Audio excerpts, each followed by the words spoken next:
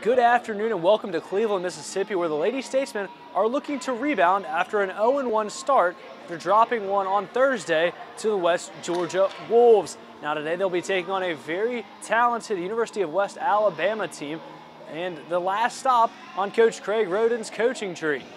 Delta State will look for more out of their senior star, Seneca Walton. She was limited to just 4 points last time out after being hindered by cramps all night long. It was her lowest output since November 27th, a season ago, where she was limited to just 2 points against Belhaven. Let's check out the highlights and see how the Lady Statesmen were able to compete.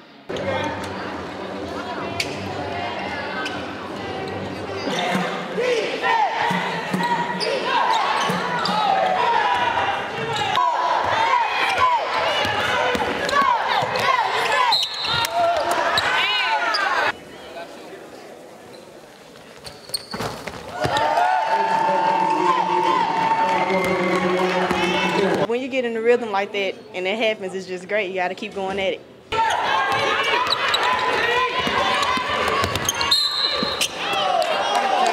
thought Chelsea played well. I thought she really competed tonight. I thought she did a very good job of stepping up. It's a big confidence booster because, I mean, I got to produce for my team. I know that, so it made me feel good.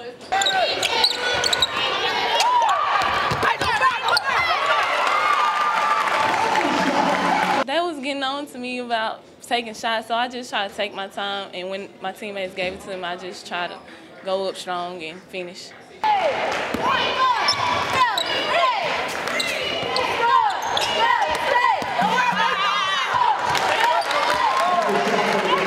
They did a great job of staying down, shot fake, pass fake, and getting it to me, so when they delivered, it was great. We've got a lot of people that can score when we move the ball. Like I said, it all comes back to that little bitty key, ball movement, player movement for us.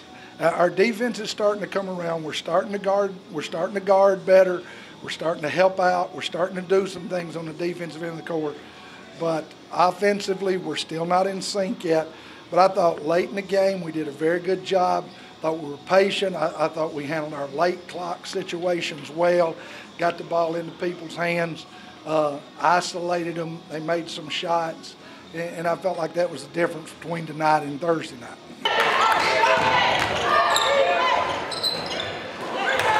One of the things about Delta State, we emphasize defense, so no matter what, we have to lock down on defense because that gets us going. I don't think there's any doubt that if we start guarding on a consistent basis, and I was pleased with our defense this weekend. You know, gave up 60, gave up 47. I was pleased with that because the West Georgia game we could have easily had them in the 40s, you know. And if that keeps getting better and better, I feel like that when we really get into a groove offensively, and that's my job, is to be able to show them and get them to understand how to get in that groove offensively. And then, you know, it's their job then to take it from there to the floor and put it into work.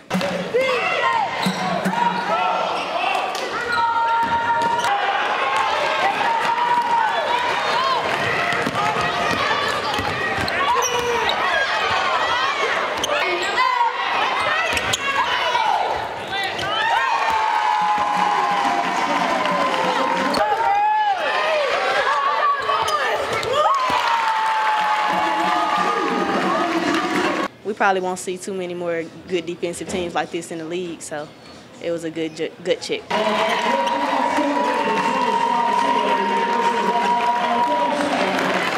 It's big, I mean, because here's the thing.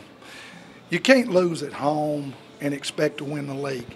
Now, we did lose one at home, so what we have to do now, on most years, you have to win all of your home games and you have to win at least half of your road games. Like, you understand what I'm saying? We've got 11 road games. You need to be at least 6-5 with all of your home wins to have a chance.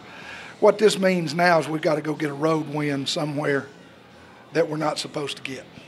And we do that, we're back on track. I'm very excited. I mean, I know he just came from there, so it's great to come to execute and get the win tonight. Oh, very happy. I know he's happy.